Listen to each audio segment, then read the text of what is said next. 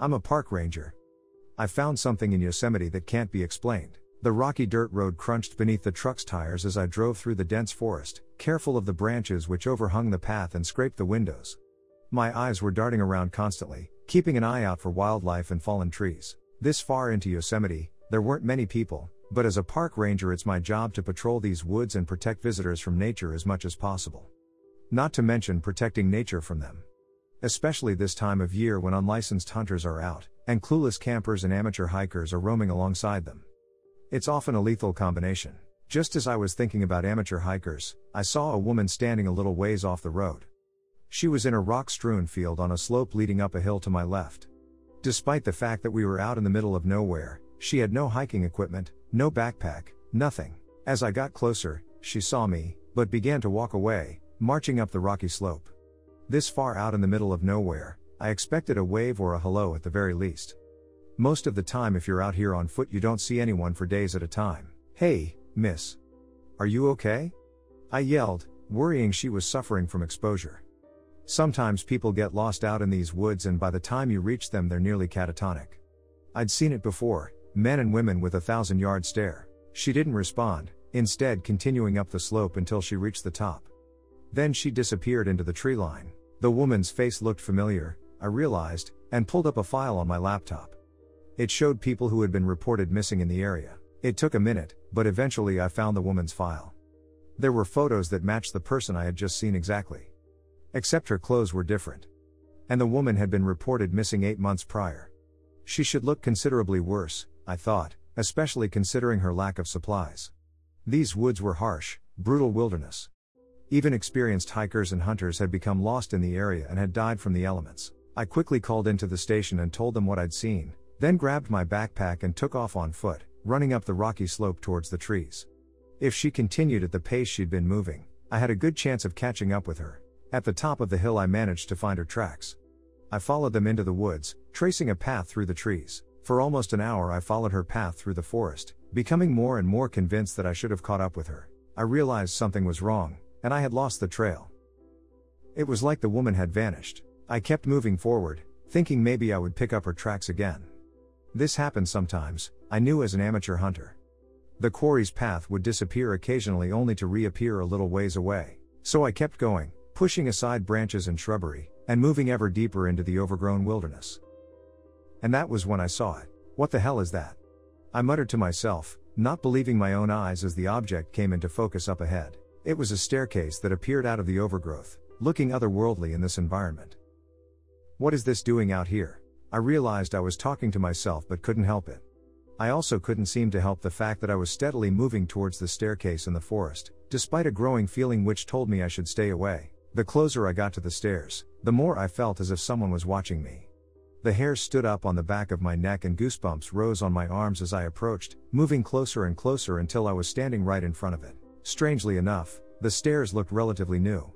They appeared unassuming and normal in every way, except for their odd location. The wood was not weather-worn or moss-coated.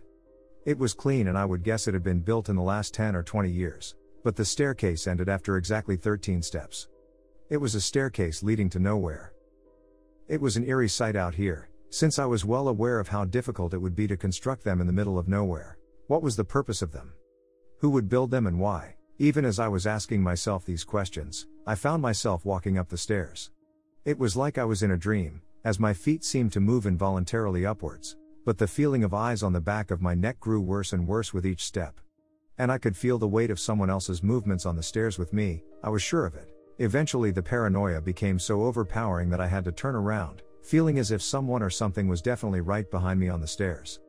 But when I turned around there was no one there. Suddenly I felt terrified as hell, and started wondering what I'd been thinking climbing those stairs in the woods that shouldn't have been there. I started going back down, still feeling eyes watching me from all around.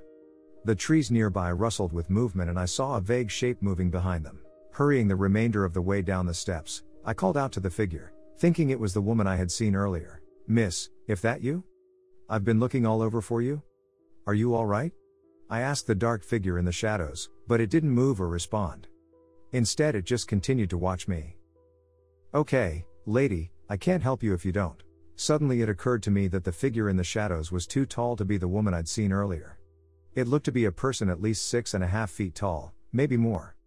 And they were ducking behind a tree so as not to be seen clearly. The thing stood up even taller and I realized it had been crouched down. It was enormous, its form impossible to examine in the low light. But it was definitely watching me. And there were more of them, I realized, my heart pounding faster and harder until it felt like it was going to beat right out of my chest. I spun around, looking at the forest all around me, seeing shadow shapes everywhere. For a few long moments I was frozen, unable to move or breathe or think. And then I saw a long-fingered hand pushing back the foliage, preparing to emerge. That woke me up from my trance. Whatever these things were, I could tell they were not benevolent or good. They were creatures of darkness, luring people to them so they could feast on their minds. I tore my gaze away from it and began to run. Racing through the trees, I could sense them following after me. A platoon of lanky, impossibly tall creatures with long fingers. Were they the ones who had created the staircase out here? Were they aliens? Sasquatches? I had no idea, but every time I looked back over my shoulder I saw them gaining on me, vague shapes moving so quickly they blurred and were tough to make out. That was when I realized it was getting dark outside. But that didn't make sense, since when I'd set out it had been the early morning hours, around 8 a.m. Checking my watch, I saw it was no longer functioning, nor were my cell phone or GPS devices working. With no other choice but to keep running, that's what I did. Bolting through the forest until eventually I found the rocky slope beside the dirt road where I'd left my truck. I ran right over the edge of the cliff, so terrified and frantic that I didn't see it coming. The things were just behind me by that point, and I was almost ready to resign myself to dying trying to fight them. Instead, I went tumbling down the rock-strewn hillside, somersaulting and hitting my elbows, knees, shoulders, and skull off the boulders and stones. A mini avalanche ensued and I went down hard, face-planting as my feet were unable to keep up with my momentum. A sharp pain struck me in the forehead and I tasted blood in my mouth as my vision went dark. I laid in a pile of rubble and went to sleep. When I woke up, there was a park ranger standing over me, asking if I was okay. The weird thing was, I didn't recognize him. "You look familiar," he said, furrowing his brow. "What's your name?" I told him and his jaw dropped, his face turning a shade paler. "It can't be. Everybody thought you were dead." Looking around, I saw my truck was nowhere to be seen. It was a different season as well, the trees were turning slightly yellow when I went into the forest, an early signal of autumn. But now they were bright green as they would be at the beginning of summer. "What's the date today?" I asked him. He told me, but I didn't believe him at first. "You're making that up," I said, shaking my head. "I just went into the woods for a couple hours to find the woman." That's when I remembered her again. "Did anyone find her? Or is she still missing?" "Nobody's seen any woman. Just like nobody has seen you for 8 months." His eyes were suspicious and I realized he thought I was losing my mind. Or had lost it out in the forest. I shook my head and looked back into the woods. "We gotta get a search party out there. Didn't you hear me? If you saw a woman when you went out there, she's long gone by now."